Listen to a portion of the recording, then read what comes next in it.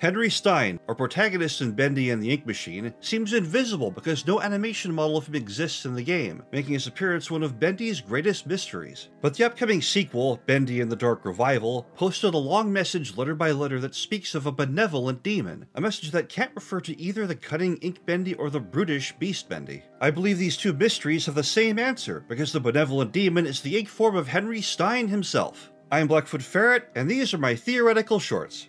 First, let's review why there are not one, but two evil versions of Bendy. According to Thomas Connor's tapes, the first creature that emerged from the Ink Machine was a failed version of Bendy, and the only attempt at Bendy at the time of the recording. Joey Drew's follow-up tape recalls him seeing this first attempt walking around the studio and complaining to Thomas Connor that it might scare off investors, so the first attempt was not Joey himself. But Ink Bendy, the creature that seems to stalk and/or occasionally help Henry through most of the game, shares a limp with Henry's old friend, wheelchair-ridden Joey Drew. And a picture in Sammy's area in Chapter 2 shows Bendy sporting the same maniac smile no matter what he's feeling, with the cryptic note, "Don't show Joey." It seems Joey wouldn't like it if he saw this picture, and judging from Ink Bendy's vibrating, unchanging smile, which could signify anything from amusement to murderous rage, it's easy to see why Joey would hate being stuck in a form like this. But Beast Bendy doesn't have this restriction, and can freely open his mouth and form expressions. Beast Bendy also has 4 fingers in each hand, like Sammy, while Ink Bendy sports both a 4-fingered glove and a 5-fingered, more human hand. And the greatest evidence that Ink Bendy and Beast Bendy are 2 different creatures was found by the YouTuber Ertyez when he hacked the Chapter 5 transformation sequence, and found that rather than turning directly into Beast Bendy, Ink Bendy and Beast Bendy actually swap places behind the throne to make it seem like they're both the same creature.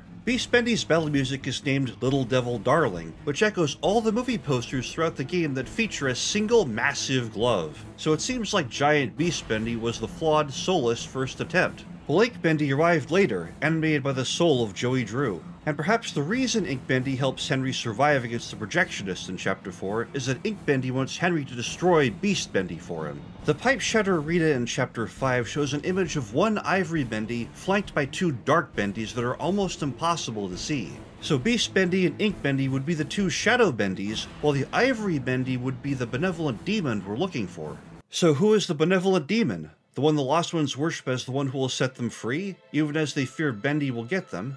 Allison Angel believes this is Henry, and she isn't the only one who sees Bendy when she looks at Henry's face. In Chapter 4, defenseless Henry walks through an entire colony of Lost Ones who don't attack, but stare at him as if pleading for help. When Sammy Lawrence first prepares to sacrifice Henry to the version of Bendy he worships, he's confused for a moment at the sight of Henry's face, but shakes it off to get on with the ritual. A ritual that ends with one of the Dark Bendys devouring Sammy instead. After this betrayal by Bendy, Sammy attacks Henry, the very person he tried to sacrifice, claiming that Henry was the one who betrayed him. "You lied to me! You said I'd be free!" Sammy yells as he prepares to strike down Henry, vowing to cut that smile right off his face. And it's only after this loud declaration that Henry is a false savior that the Lost Ones join the Searchers to attack Henry and his friends. Allison Angel sees Bendy when she looks at Henry, which is why she believes he's the one that will set them free. Tom Boris sees Bendy when he looks at Henry, which is why he thinks Henry is dangerous. And Sammy sees Bendy when he looks at Henry, which is why he tried to get revenge on him. But when the evil physical Alice sees Henry in Chapter 3, she knows it's Henry right away, only revealing this knowledge in the elevator drop. Yet Henry never told her his name, and since he's now a responding ink creature, he doesn't look anything like his human form. But in spite of this, Physical Alice was still able to correctly guess Henry's true identity by sight. How?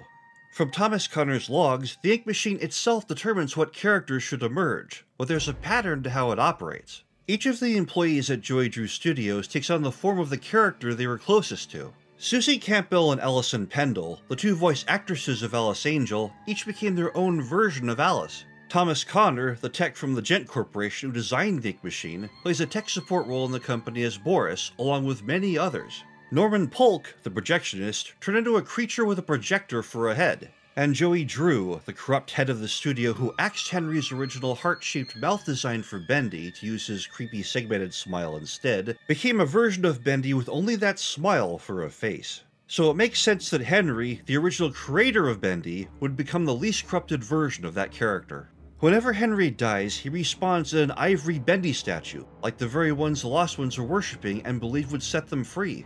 And this is why Allison Angel believes that Henry is the one who will save them all, despite her companion Tom's insistence that Henry is dangerous. She tells the confused Henry at the end that everything happens for a reason, and it's time for him to set them free.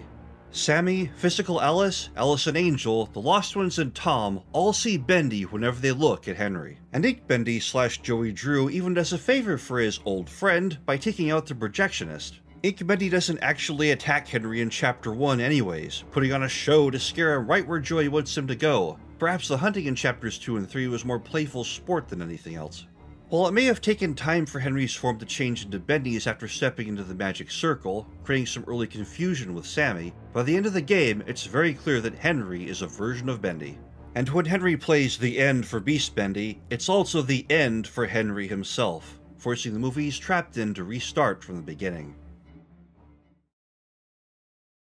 The Bendy series tells an amazing story, and we've only caught a glimpse of it so far, and there are many secrets left to be found in the main game. For example, did you know you can knock the pool balls off the table in Chapter 2 and roll them around the main areas of the game? Fallen bits of wood even seem to make an obstacle course for them. One of the balls even looks like an eyeball. There's definitely an unfound secret here. And then there's the mysterious Dr. Hackenbush who was teased in the notes in Joey's house, as well as the appointment schedule in the administration lobby. Perhaps we'll learn more about him in the sequel. Those are my theories for today, folks. Tune in next week when I play FNAF VR to see if I get scared out of my pants.